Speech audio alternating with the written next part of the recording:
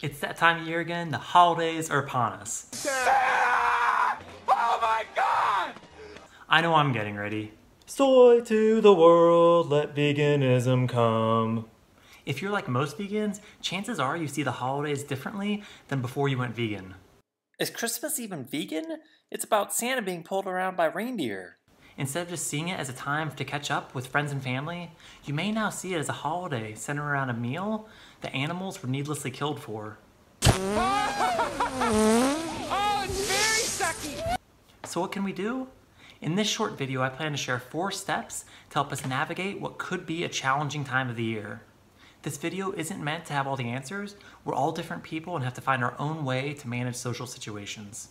Step 1 is to manage our exposure. Some of us may be perfectly happy to sit around with others while they're eating non-vegan items, while others might be emotionally brought down by it. It's up to us to reflect on how these events may affect us so we can plan for them. For instance, you may like to go visit your family after they've finished eating. If they're open-minded, you might like to invite them to have a vegan meal.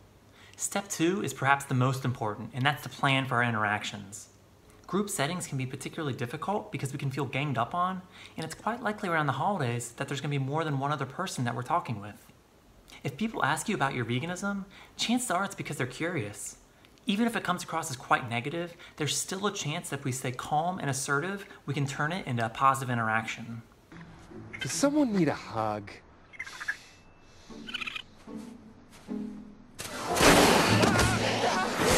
It may help to have a one-liner ready to go to explain to your friends and family why you chose to be vegan. Your family may feel like nothing has changed except for you. That's why it's up to us to clearly communicate why we no longer choose to support animal use. The important thing here is to make this explanation personal to us. Was it a documentary or something you saw on social media that inspired you to be vegan? How did this make you feel? The answers to those questions are your one-liner. For instance, you could say, I watched the documentary Earthlings and it made me feel sad. And when I looked into it, I realized that animal use is completely unnecessary. We don't have to do it. So I chose to stop supporting it. When talking with others about veganism, there's 4 things I like to keep in mind. Repeat, praise, inform, and ask. By repeating, all I mean is paraphrasing what the person has said back to them so they feel heard and understood. Chances are, if they feel like you're listening to them, they're likely to return the favor. For example, if someone says they'd never be vegan because they don't want to have to give up cheese, you could say, it sounds like you're concerned you might not be able to experience some of the same flavors if you went vegan. You could then talk about how once you understood the ethics behind veganism, the subtle differences in flavors were much less important, and that rather than being a limitation, it's actually been a joy to try new foods. Praising means positively reinforcing those good things you hear in the conversation. I promise they're there. There's room for everyone on the nice list. For instance, if someone says they're vegetarian, saying, that's great, what inspired you to do that? And then asking them, have you considered veganism? The inform step is our opportunity to build awareness. I found the best way to do this is by using I statements. For instance, I was shocked to learn what happens to male offspring in the dairy and egg industries. The final ask step is where things get exciting. This is where we ask open-ended questions to get the person thinking about veganism. A couple of my favorites at the moment are, do you think animals experience emotions such as happiness? And do you think when we kill them, we violate their right to experience future happiness? If the conversation starts getting lost in facts and figures, take a step back and simply ask them, when it comes to animal use, what does your heart say?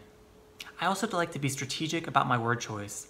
Instead of saying, why aren't you doing this? I like to say, I chose to stop supporting these industries and here's why. Saying we or us can also help to build common ground, such as we've been tricked into thinking these industries are necessary. Now I like to focus my interactions around the ethics of veganism.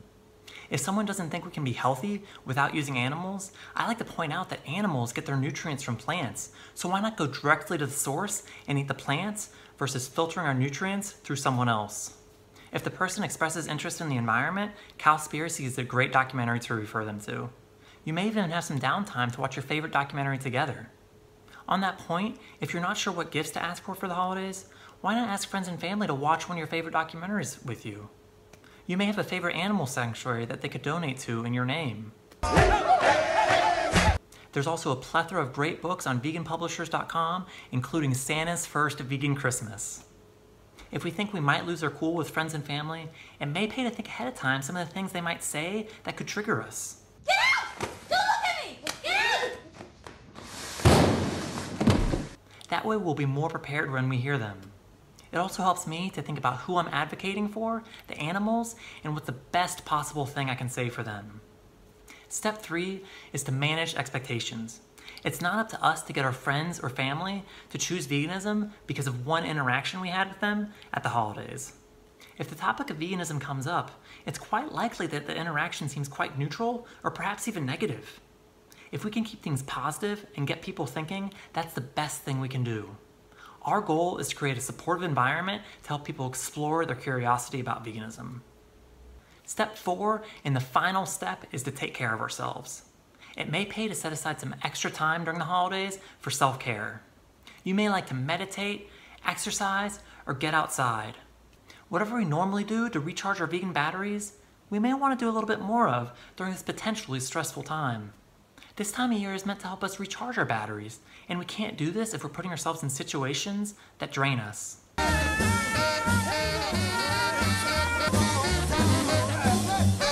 Remember, we create our own social worlds.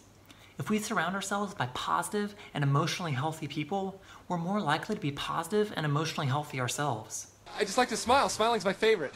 We might find that spending some time with people outside of our biological family helps us with this. Do you have any strategies that you use to navigate the holidays? Let us know in the comments. And if you know someone who you think might benefit from watching this, please share. Happy holidays, everyone. You may now see it as a holiday centered around a meal that animals will need. You want to get involved, eh, Dexter? Dog coughing. For instance, if someone says they're vegetarian, definitely need to edit that out.